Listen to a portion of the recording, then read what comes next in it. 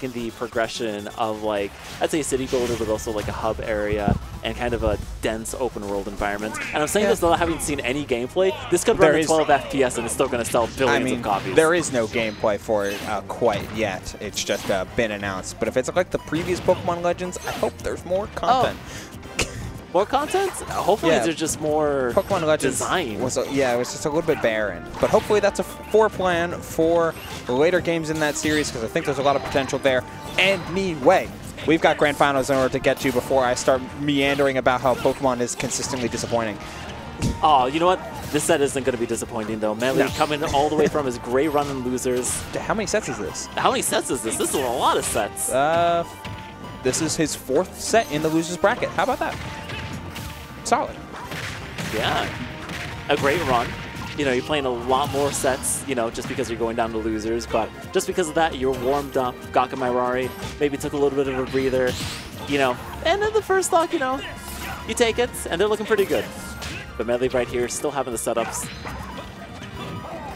Yeah. He's having to gone through 2 whole different sorts of projectile characters. You got the setup, the Trap Master with the Duck Hunt, but they got the Toon Link, so they can do this. And just applying that pressure with the whip is something that I really like seeing from Meli. Like, just not always result in trying to find the true combo or the perfect trap, but rather just throwing out these forward airs and these back airs. They may not be active for very long, but you know you need that damage, and you need to stop Duck Hunt from controlling the tempo with all of the tools that can litter the screen, because look how much damage can be put on in the matter of moments. Now, on a personal level, Vaughn does not like this matchup. They find it oppressive, even for someone as oppressive as their character. And when they were in Pittsburgh fighting like one of, I believe, one of Pennsylvania's best like Belmonts, they were actually doing super well against them. People were shocked, and they're like, yeah, Meli's just that much better, which is why we got to get this boy out of here. Meli's built This boy has to go travel. Show people what Richter's got. Yeah. I remember seeing their previous tag, Dark Falcon, on littering Wi-Fi brackets, taking a Xeno onlines. My God. They beat the Wi-Fi allegations. Don't remind me of Wi-Fi Richter. I don't need that. Oh, I talked about Wi-Fi Richter for very many sets. I mean, here's the thing. Wi-Fi Richter offline is just faster, meaner. But reactable. Fair. And that is what separates a trapping character from a nuisance. Oh, I can react to these things now. Nuisance? This is a nightmare. Yeah. Tricky gameplay on both sides, though, going for the uppie for the extra height. Man, both of these two are just neck and neck when it comes to percentages, but Vaughn is not going to fall for some of those early traps. Wow, okay. That's huge information on the part of a matchup like this, where projectile versus projectile ends up mattering so much. Strong hit of Cross can beat out multitude of Duck Hunt's projectiles, forcing different angles coming out from Fawn. And I think they were, you know, you notice that neutral air. So tough. They're kind of like with the low cartwheel in the air. I think they're trying to use that to maybe beat out a Cross and clink with it in the air. It could have worked, but Meli doing the right thing, just waiting before throwing anything out. Look at that. Strong throw Cross just invalidating the entire screen of Duck Hunt projectiles, forcing a return to neutral. What a push, but the SDI upwards from Fawn keeps her alive. Again, the back air barely whiffing, and we're back off stage. Fawn going for the edge guard, but not finding it, and you are off stage. Uh-oh. Man, we're back again at some level of neutral here. If you haven't noticed, this is last stock. Bear. Was last stock. Was last stock. What a tense last stock it was, too. I wonder if it's going to be in the final stock replay. Because holy moly, is it close? Is it? It was really close, 118 to 139. Oh, it's not. It's right at the beginning here. This jump back air. There was a moment right before where there was like a forward air that Fawn barely missed, but this jump back air is what sold Meli out, because you are now hard reading and hard pushing instead of just applying situational and positional pressure. And by giving up that much space and allowing Fawn to find a retreat option in that moment, you relinquished all of the control that you gained for one big play. And it's not something you can do in a matchup like this where the little things and the little differences are going to be who ends up winning the day. And Fawn's not a player who will panic jump out of shield. Goober was doing that. And Meli's used to fighting Goober now after those 2 sets. But GOCK and RARI, this is the first time they played them in bracket today. They have to readjust.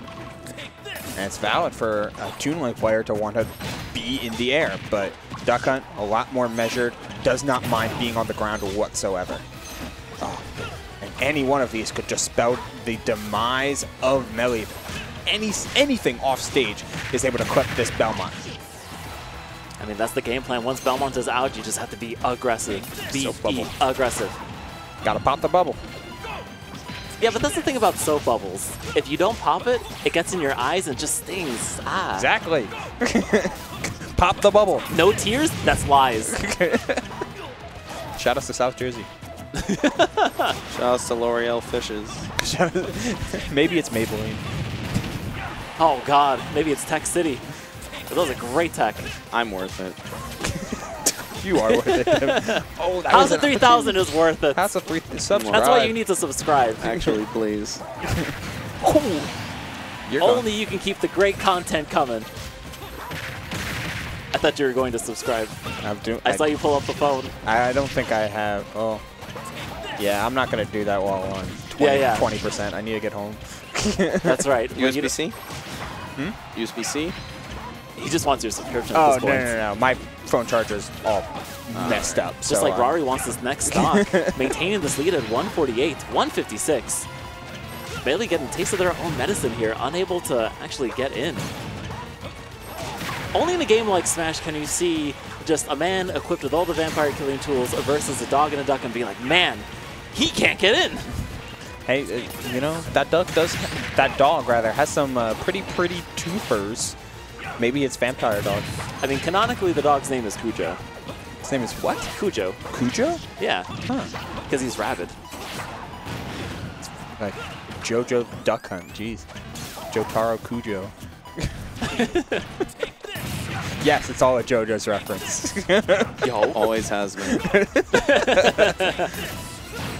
Oh, the can placement from Fawn is just so nice. Able to intercept at just that perfect angle to stop Meli from throwing out different jump forward airs and jump back airs. Are the gunman or the duck the dog stands? The duck is the stand. Not the gunman. No, the guy off screen doing the smash attacks. That's the stance. Well, no, right. The gunman. Oh, the gunmen pop in and like perform a special action, while the duck is always there. Oh yeah. I mean, I guess it could be the summoning of the gunman is through the duck being the stand. Oh, just like that, even stocks. Meli hoping to get because one like on the duck is always there, and that's the point. Get us back on track, Swiss. Yeah. No more JoJo's references. No more. I've never watched JoJo. It's pretty fun. I gotta watch Legitimately pretty good. But regardless, final stock. Will the bracket end right here, right now, in this game? Meli sure doesn't want it to be with this ledge trap going on. Take this understanding that the jump is going to come out. Got to beat on those timings so that Fawn delayed it even more. Oh, just going for the back air. Not trying to risk an up air since Belmont has that dive kick. Wants to force off stage. He just rolled right into Fawn's loving arms. Again, oh my god, the meaty can traps on these neutral get-ups. How many times is Meli going to try and risk that timing?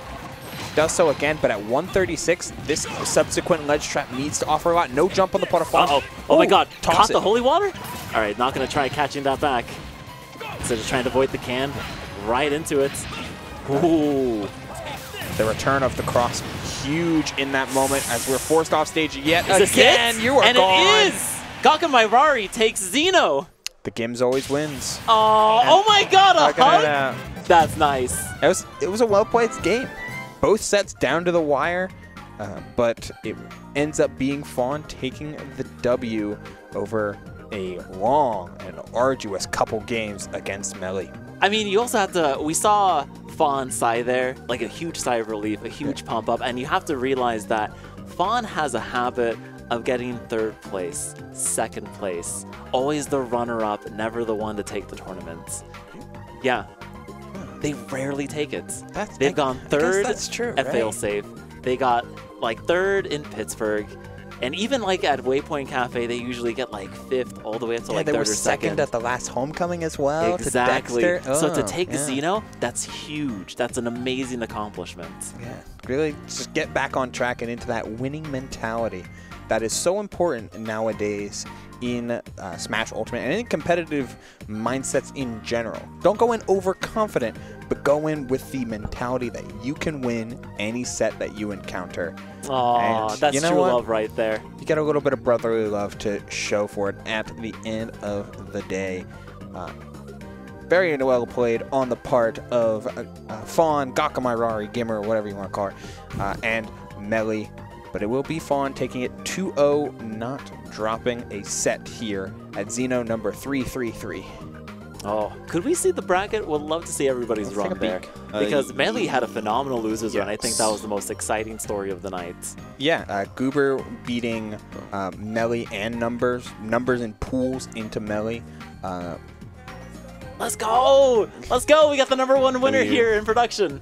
Woo! Fawn only dropping one game in top 8. Hold on, we'll get the camera on Yeah, here. the camera's... Yeah, there we go. There she is. Yeah! W's taken. W's earned on this side of Xeno Weeklies, which happens. Oh, it might be a little funky since we got back up. There we go. Never mind. There we go. We're back. There we go. Which happens, my transition, every single Wednesday here at the 21 Ludlow Street Xenozero Gaming Cafe. You can catch all of the action at twitch.tv/House of3000. You can find all of the updates of what is going on the main stream by following Devon3000 at Devon3000, #FreeHouse3000. They really do need their Twitter. And of course, the bracket is start.gg/Xeno. And Devon, we gotta ask, how many VODs were collected today? Let me check. Stand by for that one. All right, while we stand by, if you want even more VODs, you got to come down to Bombs. It's the big grind sesh every single Monday, 7 p.m. right here. Again, 21 Ludlow Street. The cheap price of $10. There's there's a 64-player cap, no pools, and all of your sets are streamed and recorded and uploaded to the House of 3000 YouTube. I believe, including the stream matches, we got about 60 VODs tonight 60 VODs for a local. on a Wednesday night. Just a Wednesday night with however many players there were. There was like 30-some players, right? That's more VODs Yeah, like probably than 32. Genesis. More VODs than Genesis. Unironically true. Yeah. 40 players, 64 VODs. It's a lot. And all of the important ones, almost all of top 24 getting recorded, all of top 6, most of pools doing an incredible All of top work. 24. I don't want to see the definitely number of recorded. VODs we're going to have, though, for Xenosaga number 52 of Saturday, March 9th. It's the last weekend before Collision, so you want to come out, get your practice. I think we're going to have more than 100 entrants. People want to get that grind in. Hope so. Right before a tri-state major, and one as big as Collision shaping up to be, gonna be an exciting one to see. I know I'm gonna try and come out to it just like you, and you can register right now at start.gg/Xenosaga. But you know, obviously all of this is possible thanks to House of 3000, the wonderful people who do production every week on Wednesdays, Mondays, online, Xenosaga, majors, regionals. They honestly do it all. You can hire them for your events at House of 3000 at NYC. Nothing is beneath them. They'll Send do us, anything. We're trying to. I don't know. Should I even? Yeah. I should probably not mention this because I'm trying to do like a business talk.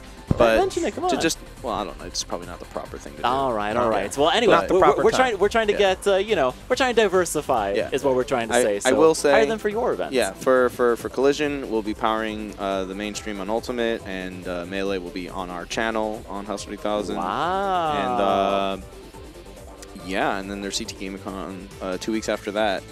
Yo. So we're busy. It's hype. It's Full cool. Bloom was this last weekend. For anyone who is watching right now who did watch Full Bloom, I'm going to be uploading like the remaining 170 VODs this week.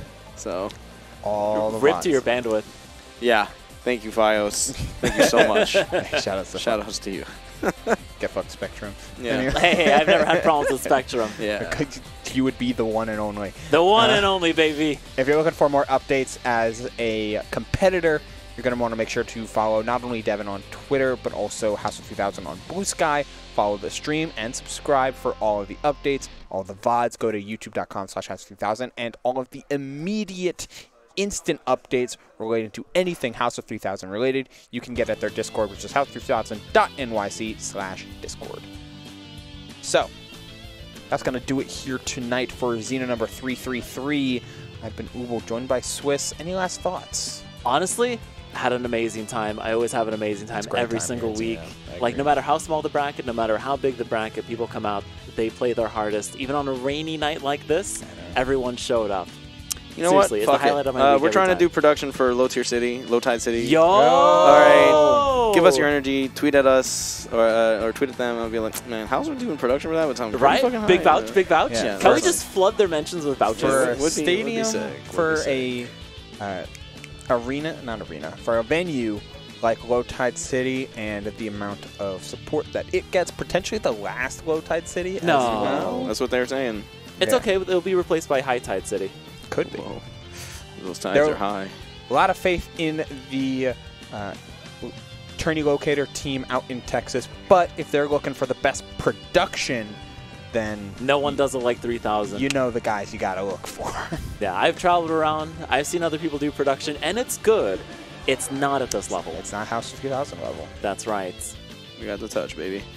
The magic touch. The 3000 touch. And with that, we'll see y'all next week right here. Have a good night, everybody. Peace.